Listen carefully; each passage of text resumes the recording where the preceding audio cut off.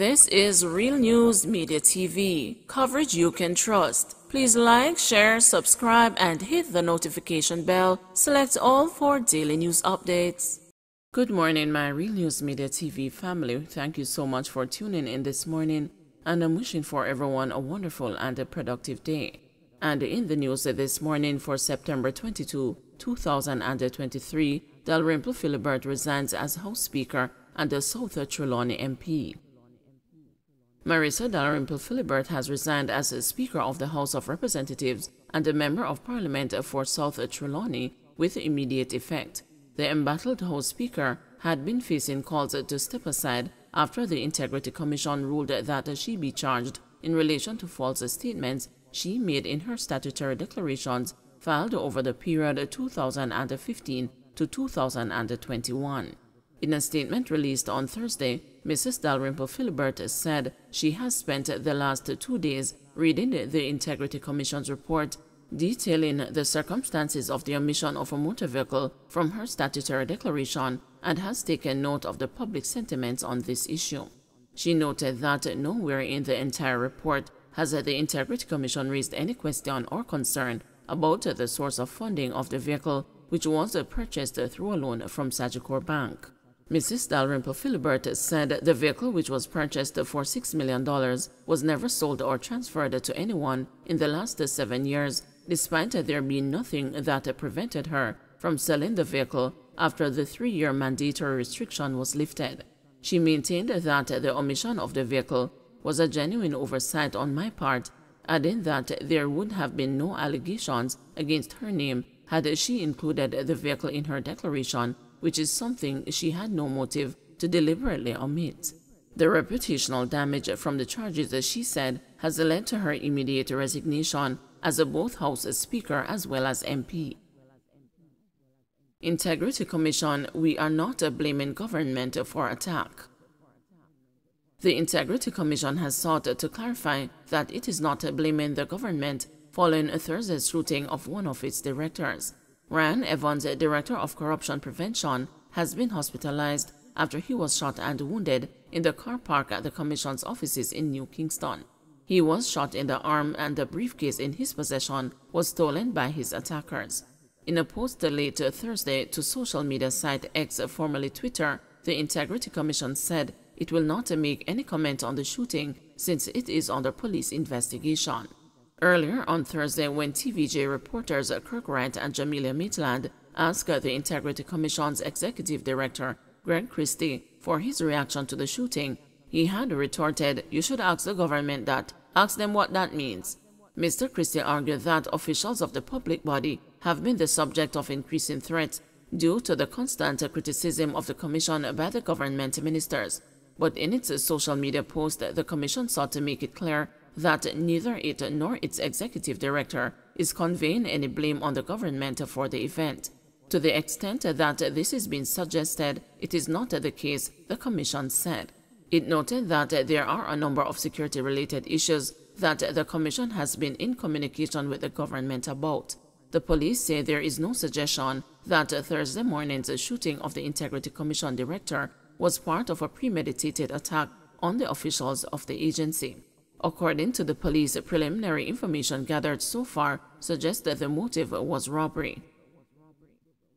Wanted man turns himself in, slapped with gun charges. A 29-year-old man who was reportedly listed as wanted by the St. Anne's Bay police was slapped with gun charges after turning himself in on Wednesday. He is Jovan Simpson, a lifeguard of Salt Spring, Montego Bay, St. James.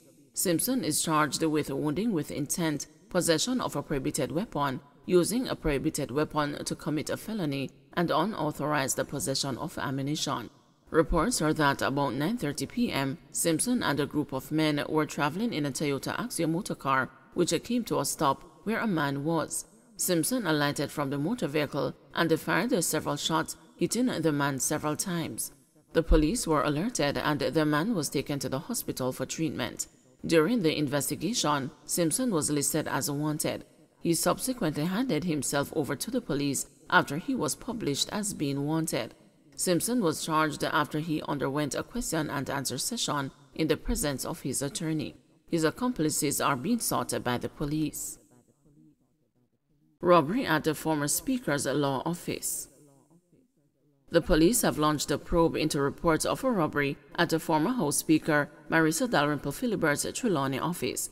A report was made to us that a robbery took place. Reports are that an office attendant was robbed of money and other personal items. Head of the Trelawney Police Division, Deputy Superintendent of Police Winston Milton told the news. When the news visited the law office Thursday afternoon, it was closed. Efforts to reach Dalrymple Philibert proved futile as calls to her cell phone went unanswered.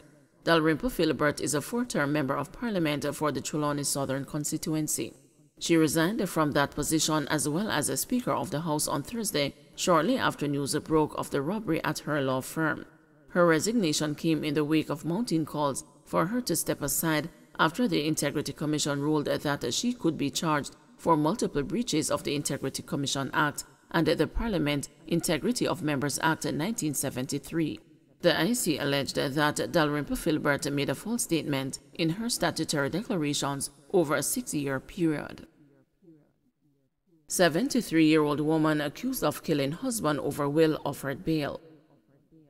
The 73-year-old woman accused of killing her 74-year-old husband over a will in Cabbage Valley District on September 2 was offered bail when she appeared in the St. Elizabeth Parish Court on Thursday. Enid Townsend was offered bail in the sum of $600,000 when she appeared before presiding judge Dion Lawrence Pivot at the Parish Court in Santa Cruz. Lawrence Pivot ordered that the accused, upon taking up the bail, must be immediately transferred and admitted into a medical facility for psychiatric evaluation at a cost to her family, and that she must remain there unless ordered by the court. The accused is scheduled to reappear in court on October 23, 2023. Police said the incident happened about 4 a.m. on Saturday, September 2. The accused confessed to using a hammer to strike her husband multiple times, the police reported. Police said her confession reportedly reveals that the incident arose from a dispute stemming from her late husband, Arthur Townsend's omission of her name from his last will and testament. The disagreement escalated, resulting in her husband allegedly slapping her, according to the police. Trelawney laborer charged following shooting. Ori Armstrong, a 37-year-old laborer of Falmouth in Trelawney, was arrested and charged after he allegedly shot and injured his neighbor during an argument on Saturday. He has been charged with wounding with intent, possession of a prohibited weapon, and unauthorized possession of ammunition.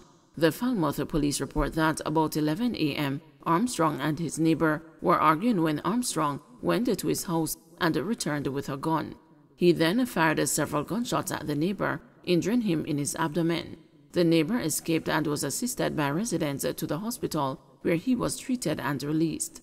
A report was made to the police, and Armstrong turned himself in later that day. He was charged on Wednesday, September 20, and is awaiting a court date. Don't forget to like, share, subscribe, and hit the notification bell. Select all for daily news updates.